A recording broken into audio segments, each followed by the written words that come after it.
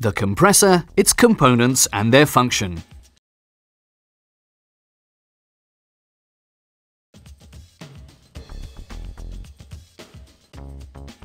The label contains all important information for the customer as well as for the dispatch. It concerns data such as the type name, the refrigerant, the mains voltage and frequency, as well as information on how to connect the compressor.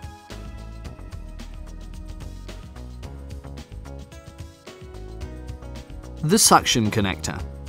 It's connected with the refrigerating circuit of the respective appliance. Coming from the evaporator, the refrigerant is sucked in through the suction connector.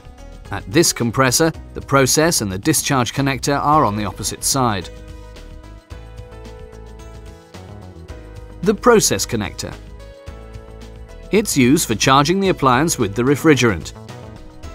This takes place at the appliance's manufacturer when the compressor is already mounted in the appliance. The discharge connector. It is firmly connected with the refrigerating circuit of the appliance in the same way as the suction connector. Through this connector, the compressor discharges the compressed refrigerant to the condenser.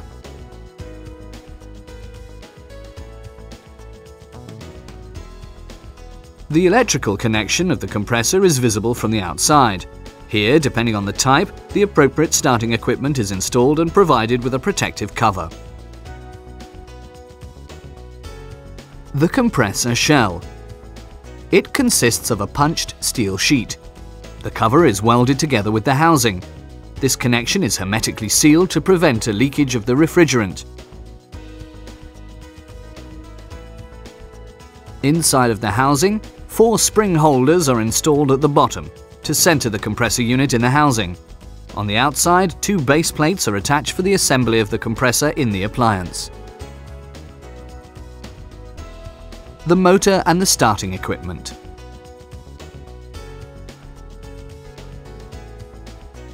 The starter, the rotor and the power cable are the main parts of the motor. The motor is mounted onto springs so that vibrations are not transferred to the compressor shell. This ensures a low noise level during operation.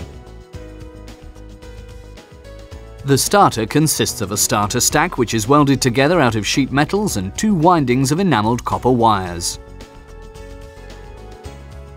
A start and a main winding. The windings are protected against the loosening of individual wires to avoid damage. The rotor is an iron core cast in aluminium. A suitable starting unit is installed depending on the compressor type and later application. Here a PTC starting unit is shown on the right and a starting relay on the left. The starting unit is mounted on the current lead-in of the compressor shell. It's the starting unit's task to supply the start winding with power for a short moment in order to enable the starting of the compressor. As soon as this has happened, the motor operates only through the main winding. The starting unit is connected with the current lead-in of the compressor's shell. The power cable ensures a flexible connection to the motor.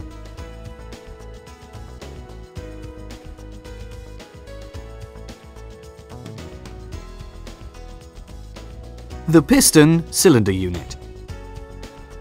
It consists of a block on which the discharge tube is mounted, a crankshaft at the bottom of which the oil pump is mounted for the lubrication of the pump unit, as well as a piston with a piston rod connected by a piston pin.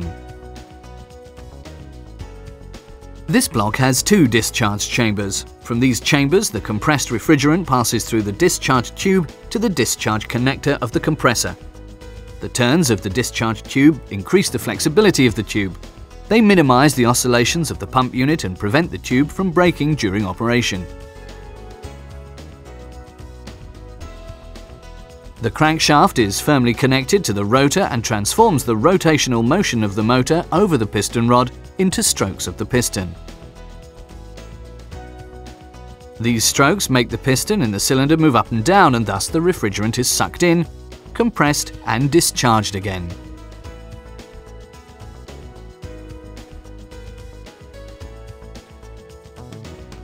The valve unit. The valve unit essentially consists of a valve plate, a valve cover, a muffler, as well as 2 valve gaskets. The suction and the discharge valve are installed on the valve plate.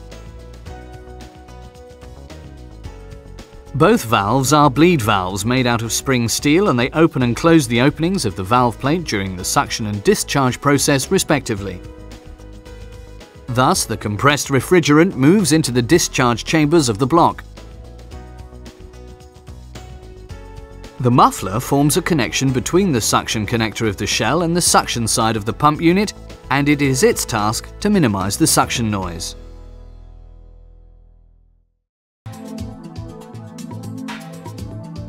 The glass model clearly shows how the compressor functions.